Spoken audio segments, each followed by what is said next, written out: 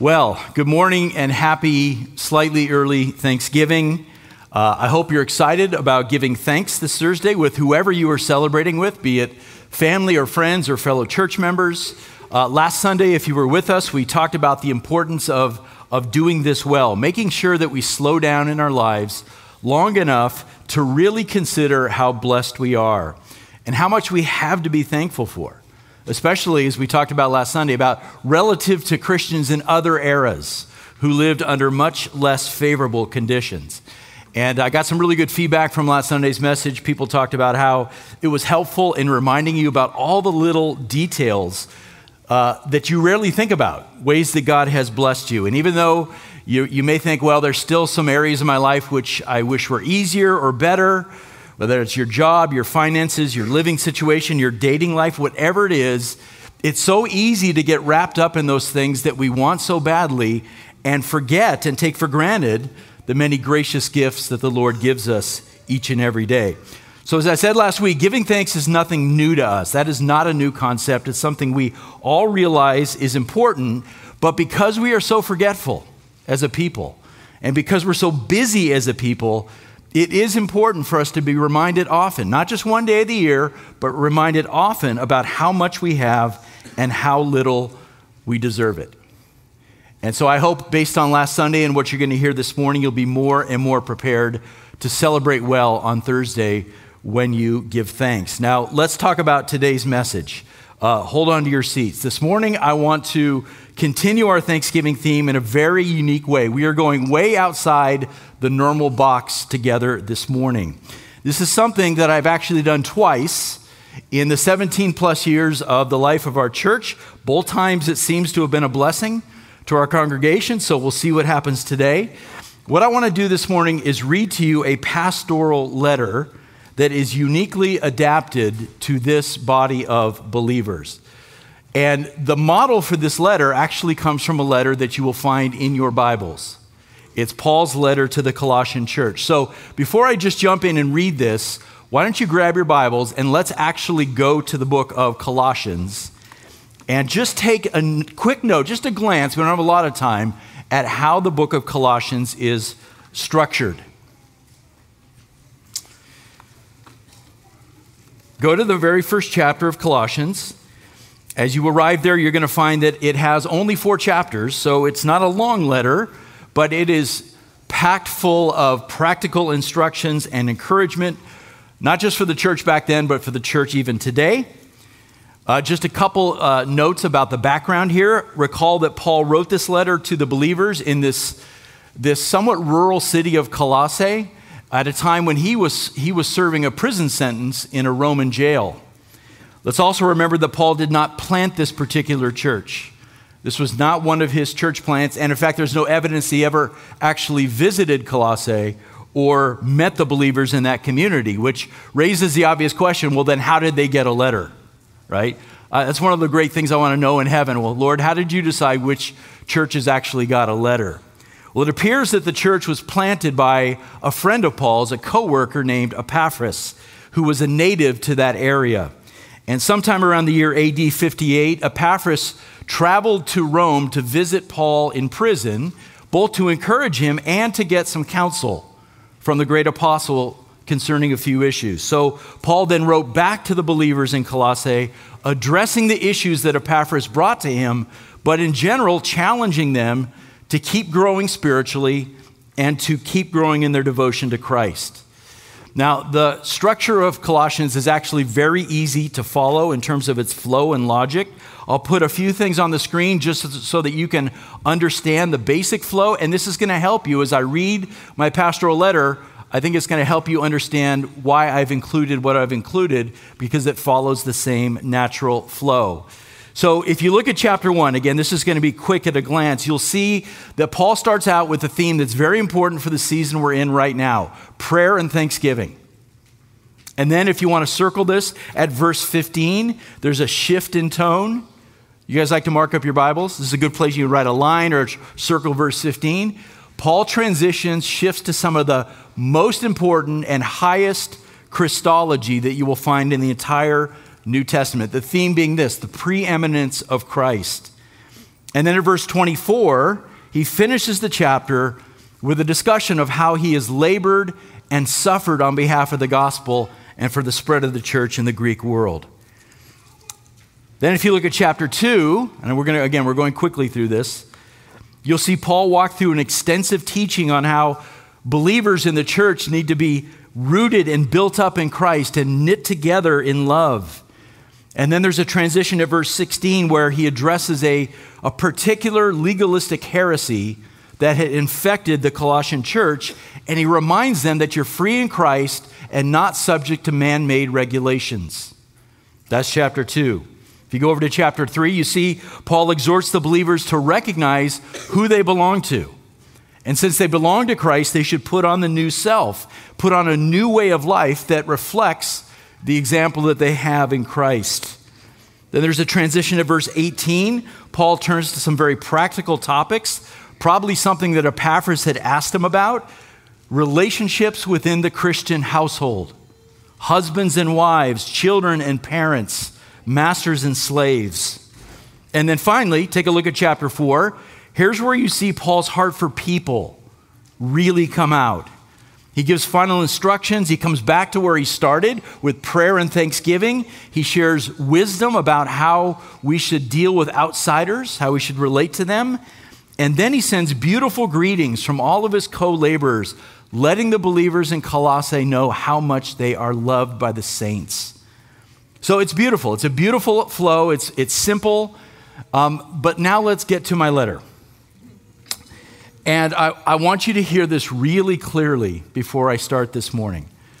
What I'm doing is using Scripture as a guide to compose a letter to you guys specifically from God the Father. Now, as I say that, you go, wow, that's dangerous. You're writing on behalf of God, okay? Understand, I am not trying to be presumptuous here. I am not God, obviously. Ask my wife. I am not an apostle, obviously. I am not trying to write holy inerrant scripture, obviously. Make sure you understand that. And if you're visiting this morning and you're now furrowing your brow, wondering what's going on, this is a unique Sunday. Come back next Sunday. We're going to be in the Gospel of Luke talking about Christmas. So just trust me, this is a unique Sunday. What you're about to hear is my attempt to adapt the message of Colossians to Oak Hill and to apply its timeless principles to our lives together as a church family. And in the spirit of thanksgiving, as we go through this, what I'm going to do is ask you to pause. I'm going to put some questions on the screen about what you're thankful for, because we want to get ready to give thanks well this week. So sit back and relax. If you want to sort of track with me through the letter, you can do that, or you can just listen. But make sure you're listening to the voice of the Holy Spirit as he guides your heart and guides your mind to track with me. And my hope is that this morning you'll come out of here encouraged with hope and joy, and most of all with thanksgiving. Amen? All right, here we go. Chapter 1. How many chapters in Colossians? Okay, chapter 1 is the longest one. Chapter 1. To the saints in Christ at Oak Hill, my beloved children in Santa Clarita, grace and peace to each of you from my heart to yours. Many prayers for you and for your church have risen to my throne, especially prayers of thanksgiving for the work I'm doing among you. Since the day I gathered you together and planted Oak Hill Bible Church, many have heard of your faith and the fervent love that you have for one another. I have seen how vibrant your fellowship is and how you long to serve and care for each other in many practical ways. And I see the word of truth is increasing among you and constantly bearing fruit through the power of my Spirit. You're learning about gospel life from your elders and your fellow bondservants, Adam and Grant and Dave and Ross and Ken and the two Jeffs. They're a group of men who are still a work in process, but they're faithfully striving to shepherd you well. They continue to pray for you that you would be filled with the knowledge of my will and all spiritual wisdom and understanding. They desire that you walk each day in a manner worthy of the one you worship, to please me in all respects, and to continually increase in knowledge and good deeds. It is I, the Lord, who gives you the strength and power to do this. While your elders serve as good examples for you to imitate, only I can grant you the power, the endurance, and the patience that you need as a pilgrim sojourning through life in a fallen world. So be thankful and glorify my name, for I am the one who not only strengthens your walk, but qualifies you to share in the eternal inheritance of the saints. Lest you forget, there was once a time when every single one of you belonged to the kingdom of darkness. You were born into it, your nature corrupted by generation after generation of human sin. And therefore, on your own, you were incapable of turning your hearts towards me in faith. In short, you were lost and helpless and without hope. But all that's changed now. Now in Christ you have redemption, the forgiveness of sins. Why? How did that happen? Before I laid the foundations of the universe, I already knew you. And I purposed to save you, to rescue you from your hopeless condition according to my perfect timing. I delivered you from the deepest pit, and now by my sovereign hand, you've been transferred from the kingdom of darkness into the kingdom of my beloved Son. And when I say that all of your sins have been washed away, I mean it. Past sins, present sins, even future sins. Because of the cleansing blood of my Son has been applied to your account, those sins are buried forever. There is now no condemnation. Of this you can be sure. Let me pause for a second. Let's talk about thankfulness. Are you thankful for the vibrant fellowship here at Oak Hill? Are you thankful for the team of men the Lord has brought together as shepherds here? Are you thankful that God has rescued you, washed away your sins, and brought you into the kingdom of light? I'll continue. Listen, my children, you were purchased at a very high cost. My Son is precious to me, more precious than you can even understand. But it was I who crushed him. It was I who made him a guilt offering for you.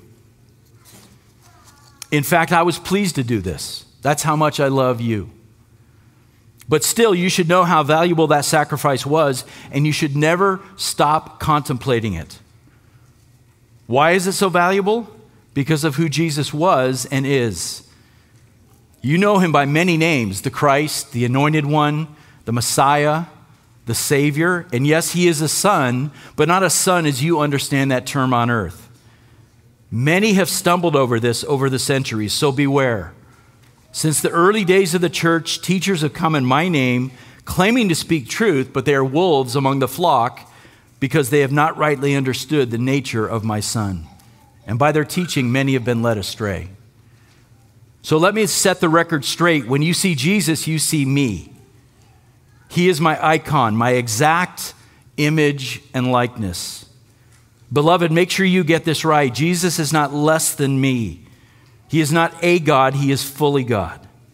He is my equal in all of his nature and attributes. I know this is not easy for your finite minds to fully grasp, but you must know that it's true. Trust me, I've declared it so. My Son is also supreme over all creation. Everything made bows to him. Why? It's very simple. Everything in the heavens and everything on earth and under the earth found its beginning in him. He is the agent of all creation. All things came into being through my Son. That's why the angels bow to him. And that's why the rebellious demons are subject to him. Every created thing finds its purpose in him. He was in the beginning with me before anything came into existence. And even now, he holds the created order together, fixing everything in its proper place. Let's pause again. Are you thankful that the Father crushed his one and only Son for your sake? Are you thankful today that God himself came down to earth? God himself came down to earth and took on flesh and suffered to redeem you.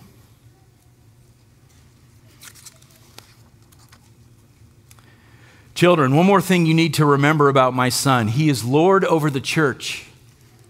It's his body, and he is its head. It belongs to him. Which church, you might ask? Well, understand, there is only one true church, but it's never been found in a particular denomination or in one particular building or even in one city. The true church is a vast cross-section of humanity from every nation, every race, every tribe, and every tongue. It's made up of those who I have chosen and drawn to myself, those whose hearts I have regenerated. And as a result, they've placed their trust in me by faith alone and not by their good works. These elect saints belong to my Son, and he will never leave them, he will never forsake them, and he will never lose any of them. They will be raised up on the last day. Count on it. The plan to save each of you originated in eternity past, according to the counsel of my will. To accomplish that plan, it was my pleasure to have all the fullness of the Godhead dwell in my Son. Yes, even as he walked the earth in human flesh. And as he suffered and died on that Roman cross, peace was established between you and me. We are now reconciled. Does that not bring you great joy? Beloved, let me expand on this picture of reconciliation so that you might grasp how deep and wide my love is for you. There was a time when you were absolutely alienated from me. You had turned your backs on the whole idea of God. Your minds were full of hostility towards me. Your entire life was an act of rebellion against the very one who created you. It's hard to believe, isn't it? Now, if I were merely a human being, I would have returned that hostility in kind. I would have ignored you, left you to your own wicked desires, and in the end judged you and snuffed out your life for all eternity. But I am not a man. Rather than respond with hostility, I have chosen to make you my friend. And not just a friend as you know it on earth, I've adopted you as my own, a son, a daughter, an heir to all that I possess. And all of this is for my glory, that in the ages to come, you and everyone else might come to see how merciful and mighty I am. Let's pause. Are you thankful today that Jesus is head of the church and that you are part of his body? You've been made part of his body. Are you thankful that you've been reconciled to God as you sit here this morning? Are you thankful to be adopted into God's family as a child and as an heir? Someday, my children, every one of you will leave this physical world and pass it into eternity.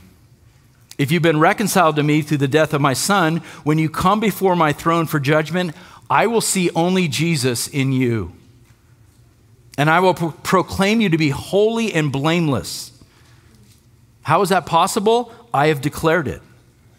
And there is no other way. You cannot do this by yourselves. It is solely an act of my grace.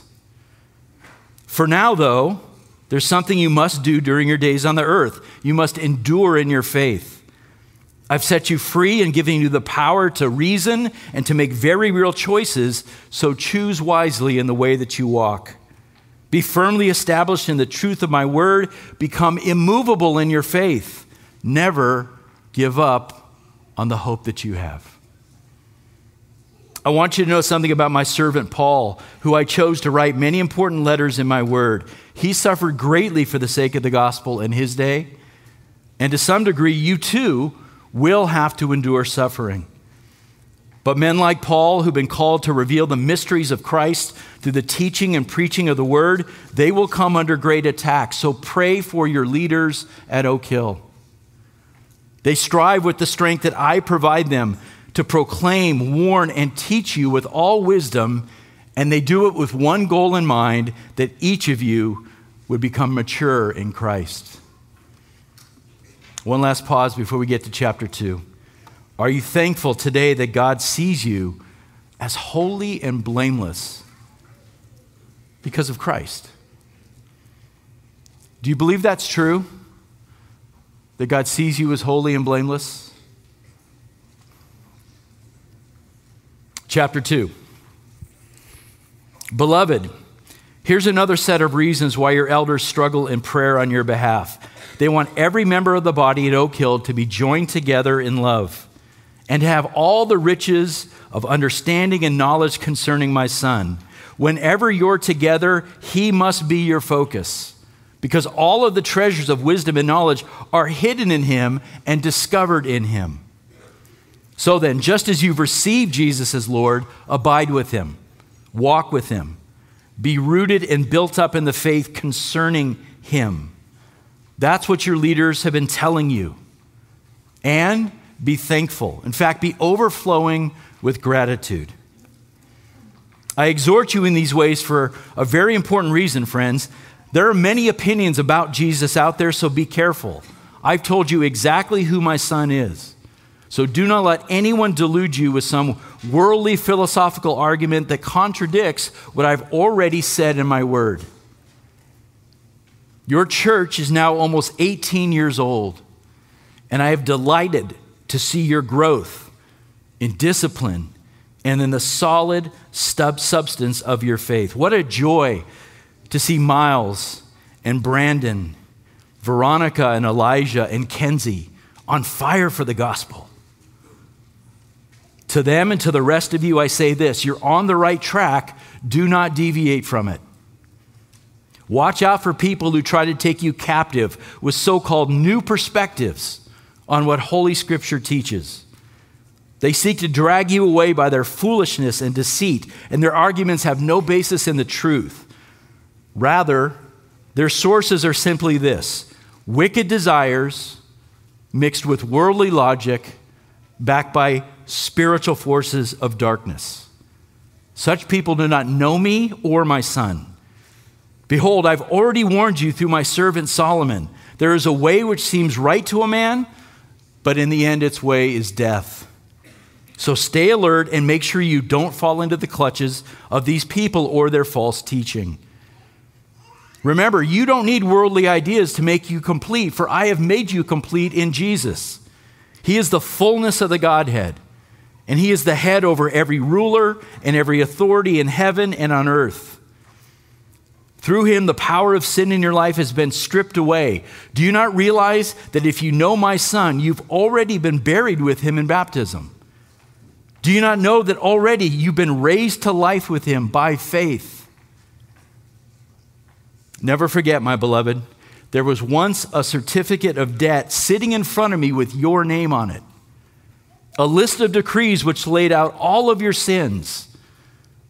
I remember the names: Sam, Scott, Esme, Olivia, Andrew, Kristen, Wesley, Sarai, Polly, Serena, and not just those, but every other person at Oak Hill. Trust me, it did not look good for any of you.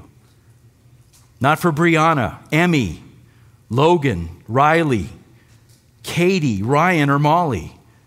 You were all dead in your sins. But that's when I moved. I made you alive together with Jesus. You literally went from eternal condemnation to eternal life. That nasty certificate of debt was canceled, taken out of the way, and nailed to the cross. And on that cross, the dark spiritual forces were stripped of their false authority. They were marched naked through the streets, humiliated for all the world to see. And now, for each of you, the curse of the law is wiped out. Death has been overcome, and fear no longer has a hold over you. Let's pause again. Are you thankful this morning that you've been buried with Christ in death and raised with him to new life?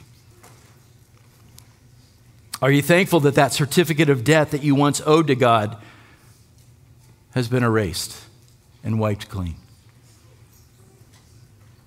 Do we not have a lot to be thankful for? Let me continue. So in light of all these things, friends, don't let anyone out there pressure you over non-essential matters. Things like what you should eat or not eat, what you should drink or not drink. Don't let legalistic teachers tell you what holidays you should observe or not observe. All such human regulations are mere shadows. Stay focused on Jesus. He is the substance. Also, ignore all of the distracting noise about things like ascetic practices and rituals that are devoid of meaning and chasing after visions and false worship that's rooted purely in emotionalism. Have you not noticed that people who claim to participate in these things become inflated in their own minds? That's because they've lost connection to the source of life, the head from whom the true body of Christ is held together. So now think. If you've died with Jesus to the human logic and man-made traditions of this world, why would you submit yourself to a set of rules and practices which I have not commanded you? For goodness sake, Jesus came to set you free, so be free. This world is no longer your home, and all these conflicting ideas about eating and drinking and observing will one day perish. The fools who engage in such legalistic behavior may at times look pious and humble, but I know the truth about their hearts. They're just showing off, trying to make themselves look more godly than they are. And in reality, none of their practices have any value in curbing sinful desires. Before we get to chapter 3, one more pause. Are you thankful today that you are free in Christ? Are you thankful that your faith is in the living God and not in man-made rules and regulations? Be thankful. Chapter 3. So, my saints, if, as you sit here this morning, you've been brought to life and reconciled to me through my Son, if you've been brought out of darkness and into the kingdom of light, then stop looking around at your circumstances. Stop being consumed with worry. And stop seeking the ungodly pleasures of this world. Instead, shift your mind and your heart to things above, where Christ is seated at my right hand. I'm going to give you some insight into a mystery that Paul talked about in his letter to the saints in Colossae long ago.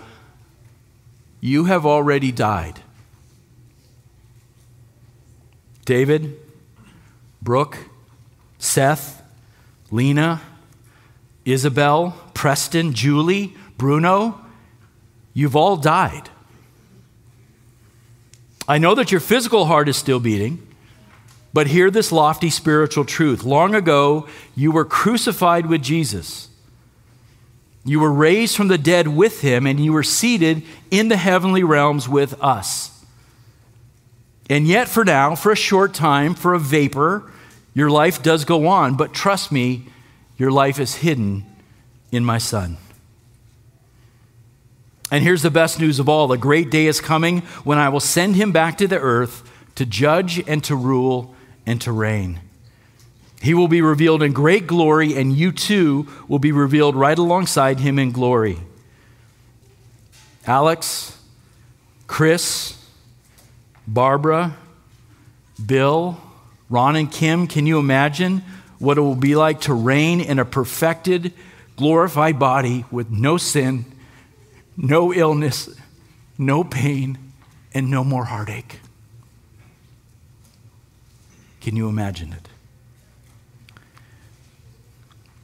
Before I get weepy, let me pause again. Are you thankful that spiritually you are already seated with Christ in the heavenly realms? That's how secure your salvation is. Are you thankful for that this morning? Are you thankful for the promise that he's coming back? I hope so. Now, as you wait for the return of my Son, I have some instructions for you. Don't check out on me just because your salvation is secure. There's work to be done.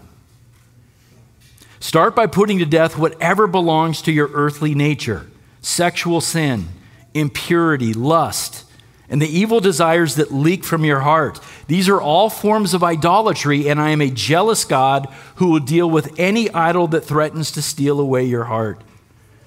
You once walked in those things, but no more.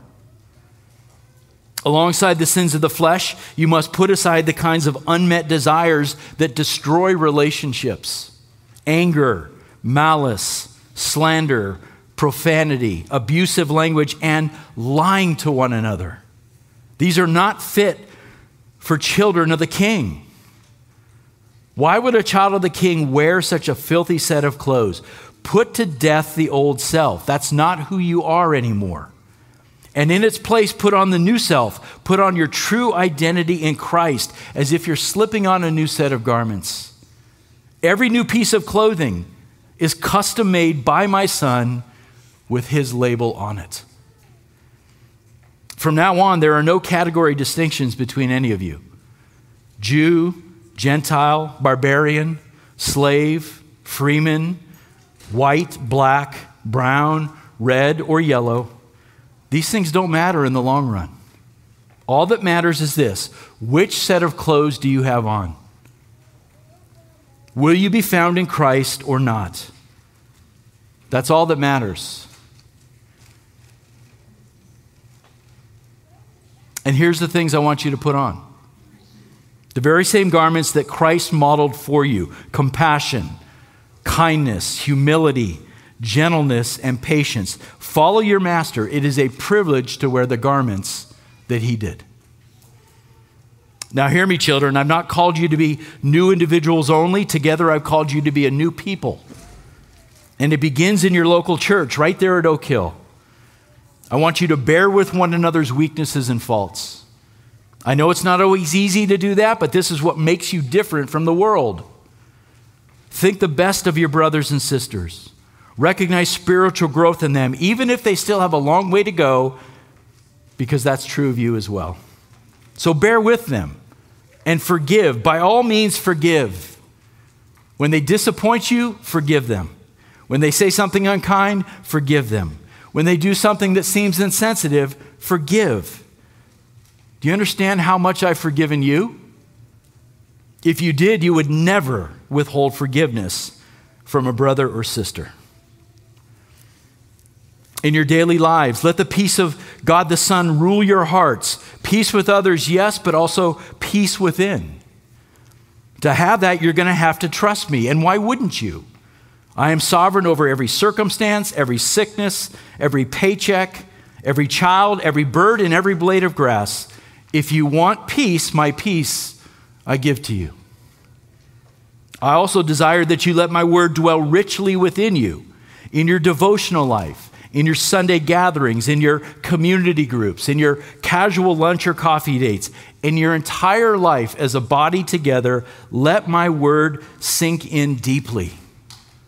Read it, study it, pray it, feed on it, teach one another, and correct one another from my word.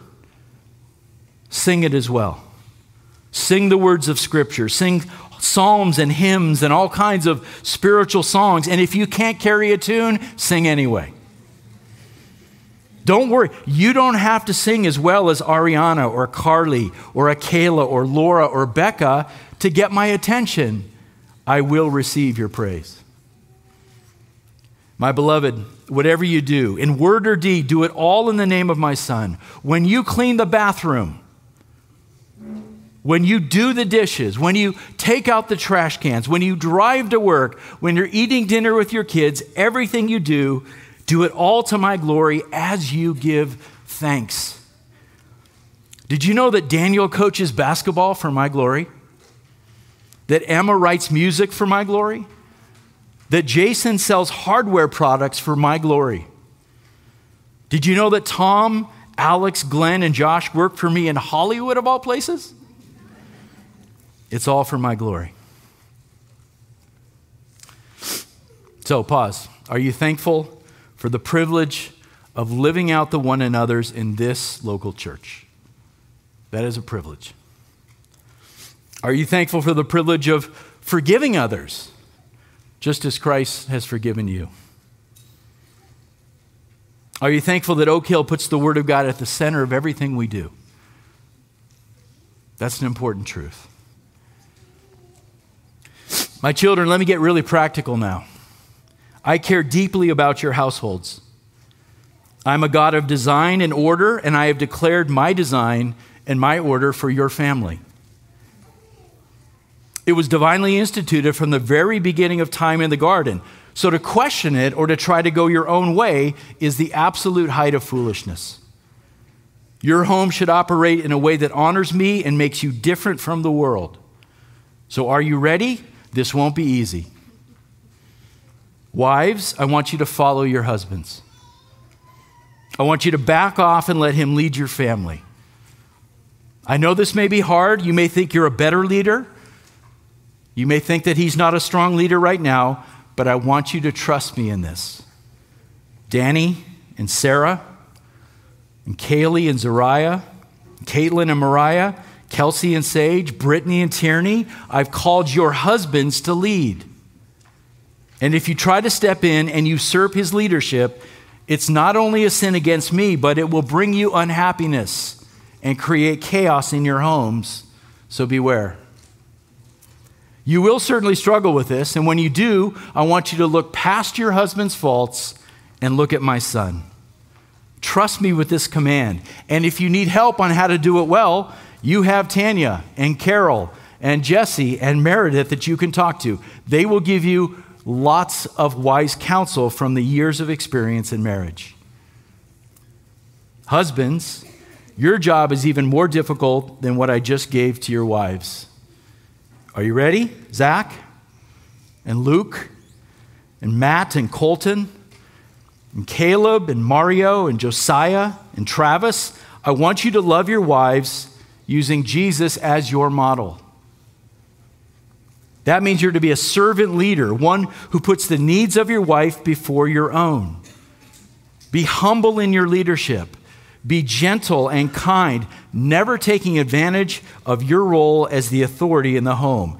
If you fail in this area, I will hold you responsible. So beware. For children still living in the home, do what your parents tell you. Amen? It's as simple as that. I know you don't always feel like it. I know you think you've got everything figured out and your parents don't have a clue. But guess what? They do know a few things. They do know a few things about being a child, about being a teenager, and I have called them to guide you during these difficult years. But you have to speak less and listen more. If you'll obey them, you will please me. Parents, you've been given a huge stewardship responsibility. Blaine and Kelsey, Mike and Cassie, Dylan and Juliana, Josh and Yael, Robert and Kimberly, TJ and Rana, Mason and Sabrina. You are to shepherd those little hearts and lives in your household. So raise, teach, and guide them carefully. Never forget that you have the privilege of representing me before your kids. You get to be an example of godliness that they can imitate. Don't neglect to discipline your kids in order to keep them on track, but as you do, do not squash their spirit and cause them to lose heart. That would be a great tragedy, for I desire that they flourish under your loving hand.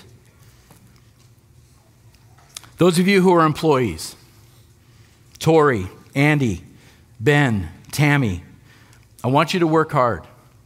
And I want you to put in the hours required of you, whether you work from a physical office or from your home.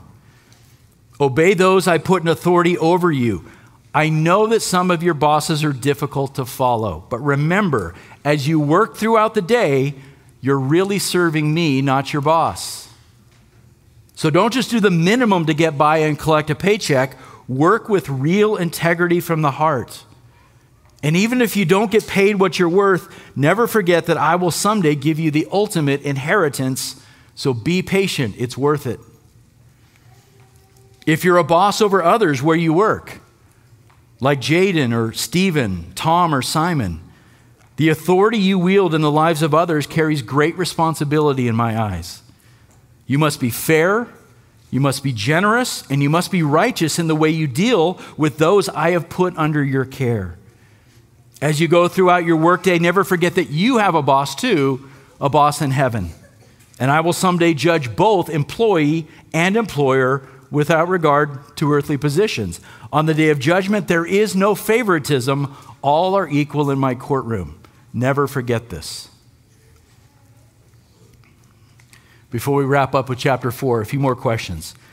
Are you thankful for God's design and ordering of your household? Are you thankful for that plan? Are you thankful for the role that God has called you to play within the family? Chapter 4. Finally, my children, never forget that you are a foot soldier in a great spiritual battle that is playing out in real time. Contend for the faith that's been passed down to you, the same faith I delivered to you through my prophets and apostles. I want you to pick up the weapons that I've provided to you and take ground for the kingdom. And to that end, I've given you 2 unique weapons that come with my sovereign power behind them, your prayers and your witness. Devote yourself to prayer. Abide with me all day long, even as you're doing your earthly tasks. Take every thought captive, bring every trial and temptation that you face before me. I'll be there. I'll listen, and I'll help you guard your heart. Make sure that you stay alert. Remember, the enemy seeks to distract you and discourage you. And if you stumble into your day without a thought of prayer, he will devour you. So don't fall asleep at your post. Speaking of prayer, make sure to lift up the missionaries, evangelists, and pastors that are on the front lines of the battle. Make sure that all of the elders and their wives are on your regular prayer list, plus Chris, who leads your evangelism table, Malia and others at Children's Hunger Fund, and Josh and Allie, who desire to go abroad in the coming years. I have ordained your prayers as a means to accomplish my will through them. So pray for open doors for my word to go forth, and pray that my ambassadors will clearly proclaim the gospel. That's one of my favorite prayers to answer. Children, each one of you has a specific mission when it comes to evangelism. I work through my servants to bring my elect into the kingdom, so stay on mission. Whenever you're among unbelievers, be careful how you act. Check your attitude and make sure it reflects my love. Be self-aware as you mingle with people who might be open to the gospel. Victoria, Stone, Isaac, are you praying and watching? Sophia, Kristen, Lizzie, are you prepared to share your faith? Divine opportunities will come your way, so make the most of every opportunity that I give to you. And remember, beloved, watch your speech carefully. Your conversations with unbelievers should always be filled with a balance of grace and truth. And when you speak about your faith, let all the flavor of your relationship with me come out. Make it tasty. Make it attractive. One last pause and then we'll finish. Are you thankful this morning for the gift and privilege of prayer, to be able to speak to the creator of the universe? Are you thankful that God has called you to be an ambassador for his saving gospel? Church at Oak Hill, the saints up here in heaven send their greetings. I testify that they have a great concern for you and for all the other believers in Santa Clarita. They send greetings to Megan and Ella, to Eugene and Michaela, those who labor in leading your worship. They send their greetings to the other deacons, Alex and Blake, Connor, Glenn, and Laura, men and women who are devoted to the church and who constantly pray on behalf of the congregation at Oak Hill.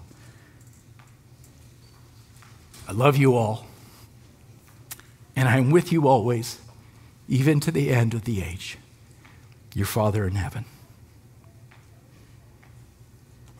You bow your heads.